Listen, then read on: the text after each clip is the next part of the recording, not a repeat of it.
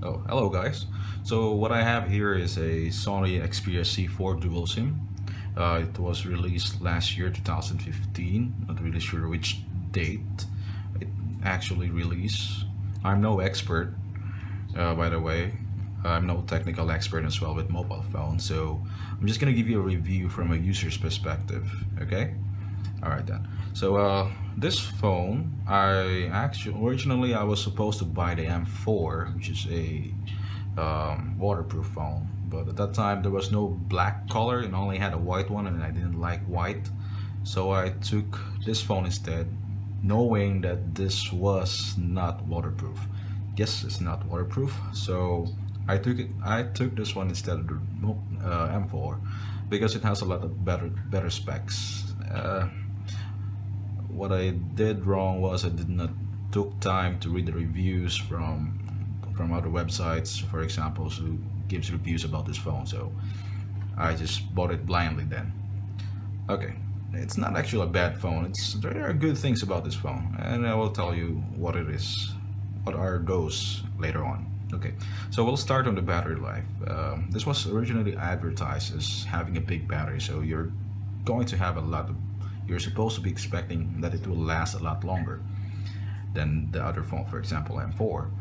Unfortunately, with the normal battery mode, I kind of get like 6 or 7 hours normal usage. That's I think that's even using LTE. But I haven't tried doing or testing this phone without internet because let's face it, anyone who's been using a smartphone should always have an internet so that you can know what are the updates out there.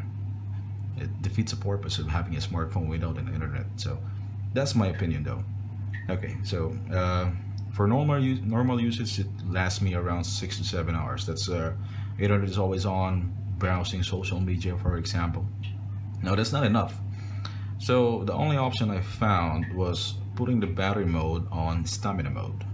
So what it does actually is that in stamina mode, when your phone is off, or let's say your display is off, all of your applications won't be receiving notifications. For example, in Facebook, you won't be able to receive any notifications, or WhatsApp or Viber or whatnot. You won't be able to get any notification at all unless you turn on your display again. So by making an exemption, you can add apps, you can add applications here. Okay, add applications you like, and then here, for example, I have email, Facebook, Gmail, the usual applications that you want to have notifications all the time.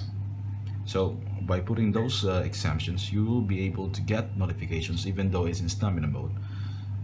Thus, you get more out of the battery because it's only limiting on which applications you want. Okay then.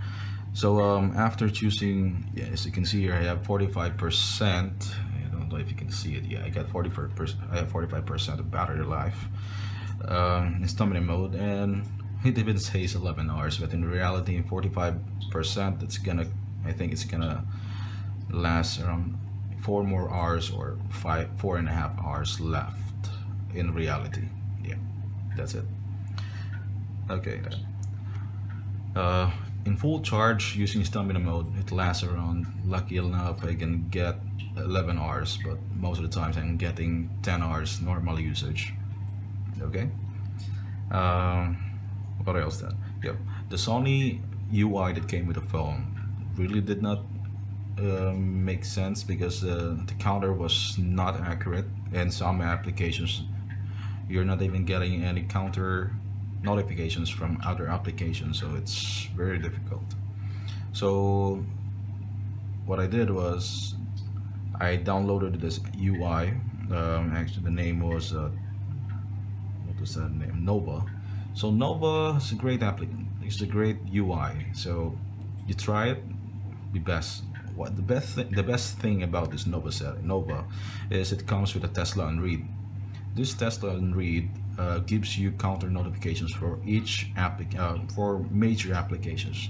I'm not saying all, but there are some applications that it's not able to make counter notifications, but most of the applications that we are commonly used to have, like for example Facebook, I have a one notification here. Gmail, I'm getting Gmail, WhatsApp, Messenger, all of these applications I'm getting counter notifications. Okay, then.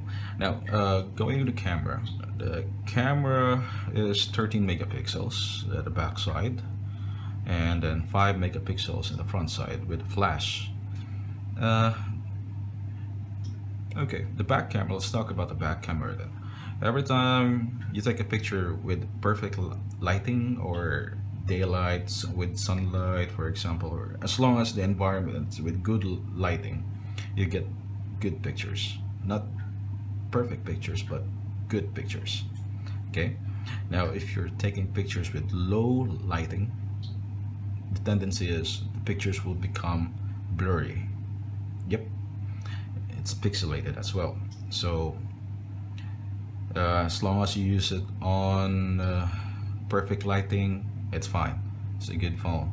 Let me give you a picture here. Let me see if I can find one with perfect with a good picture. Get back here. Okay, for example here, I don't know if you can see it. This is taken during the afternoon at work. Okay. So as you can see, the pictures are fine. Yep. See if you can see that. Yeah, those are Arabic writings, by the way. Yeah, let's see. And this phone, the camera doesn't come with auto stabilizer, so small move while taking pictures is gonna make your picture blurry. So let me try to find some pictures here that, yeah, here. So here, stood perfectly still, took the picture, and voila, I was able to make those letters readable. I can't read it because it's in Arabic, so yeah, as long as I can take a picture of it which is readable, right? So yeah, during daytime it's fine. I try to find a picture here during nighttime. Okay, this is one example of a nighttime picture. As you can see, the more I zoom in, picture becomes like pixelated. It's like taking a picture with VGA camera. Okay, I don't know if you can see it there, but yeah, that's how it looks like. All right, the 5 megapixels camera front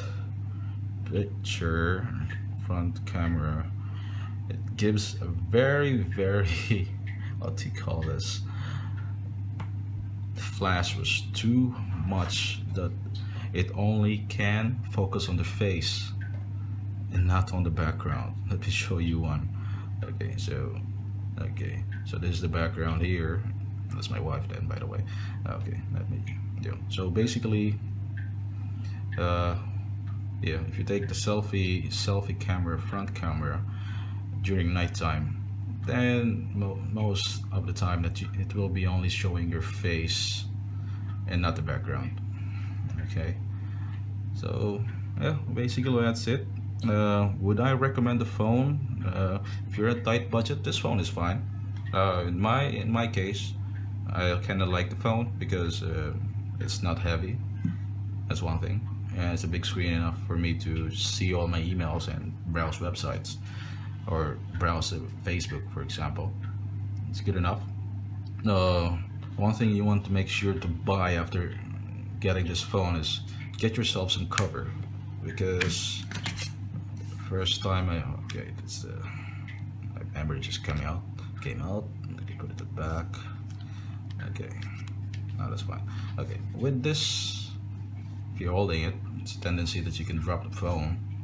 So because it's so thin, and I don't know how to explain this feeling when I'm moving around with this back over that. Yeah, so there's a tendency that you might actually slip the phone might slip from your hand. So it's a lot better to have another cover, yeah, which will make the phone a bit thicker, and then get yourself some screen protectors. Like what I have here is a tempered glass, so it will protect your screen the screen isn't Gorilla Glass or what other glass you have there, it's going to scratch. So better get yourself screen protector, a tempered glass protector, and a back cover, and you'll be good. Okay, thank you.